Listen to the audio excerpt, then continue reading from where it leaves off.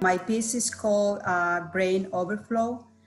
And basically, when I read the subject, I did have these ideas about getting information from our brain. So it's kind of like what it means. We have both halves of the brain, and we get information from all the social media of the news. And sometimes it's not good information.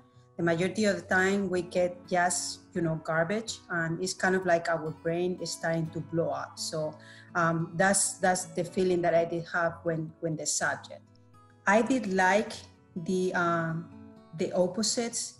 I did like that there was two sense, the coming, the going, the water sense.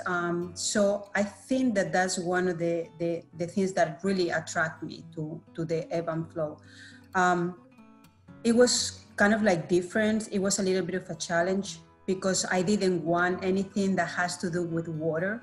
That is kind of like the obvious thing. So, and I thought that, kind of like the opposites and the in and out, the yin and yang. So that's what it really called my attention.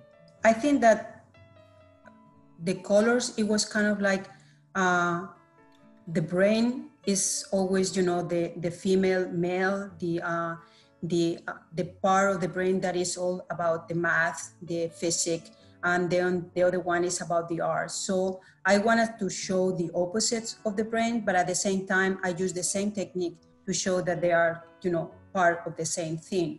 Then the pipes, they have to be gray. So at the beginning, I was not sure about the mustard color that I use in the background, but it's one of these colors that I try to use all the time because it makes me happy. I don't know, it's one of these, it's not a yellow color, but I did like it. So I thought that it would be a really good contrast with the gray and with the colors on the brain. I do enjoy a lot of things with pipes. I do like steampunk. So it's kind of like, the clocks. There are things that I usually repeat in some of my art. I like that, the clocks, the pipes, the grays, a lot of steampunk. I love steampunk. So it was kind of like fun. After I applied the pipes, I did have just to color a little bit to give them the little design of the curve. So it wasn't really, I think that I did have more problem first with the brain, trying to figure out how to do the colors and how to decide where to put the brain and, the pipes getting to the brain. And then the other, just design it. It wasn't the hardest. I think that it's important that everybody knows that everybody can create something.